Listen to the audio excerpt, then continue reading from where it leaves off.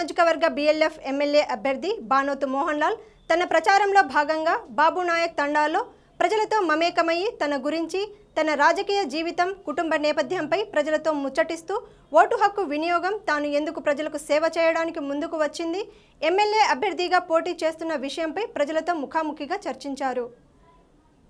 మహబూబాబాద్ నియోజకవర్గ BLF MLA అభ్యర్థి బానోతు మోహన్ లాల్ తన ప్రచారంలో భాగంగా నేడు మహబూబాబాద్ శివారు అయిన బాబు నాయక్ తండాలో ప్రజలతో మమేకమై తన గురించి రాజకీయ జీవితం కుటుంబ నేపథ్యంపై ప్రజలతో ముచ్చటిస్తూ ఓటు హక్కు వినియోగం మరియు తాను ఎందుకు ప్రజలకు సేవ చేయడానికి ముందుకు వచ్చింది ఎమ్మెల్యే అభ్యర్థిగా పోటీ చేస్తున్న విషయంపై ప్రజలతో ముఖాముఖిగా చర్చించారు। ఈ సందర్భంగా మోహన్ లాల్ ఆలోచనలు సిద్ధాంతాలు నమ్మి సుమారు 200 మంది మహిళలు యూత్ సభ్యులు బాబు నాయక్ తండా వాసులు BLF లో చేరి పార్టీ తీర్థం పుచ్చుకున్నారు।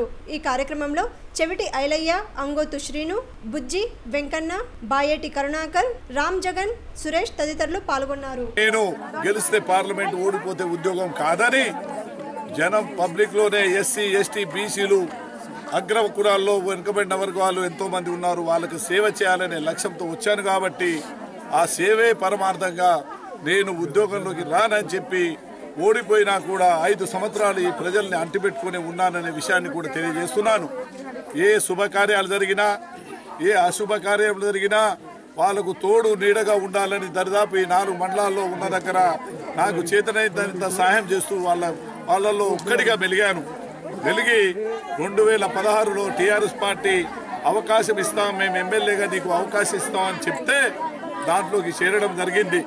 మా యొక్క గిరిజనుల రిజర్వేషన్ 6% నుంచి 12% కేసీఆర్ గారు ఇస్తానన్నారు।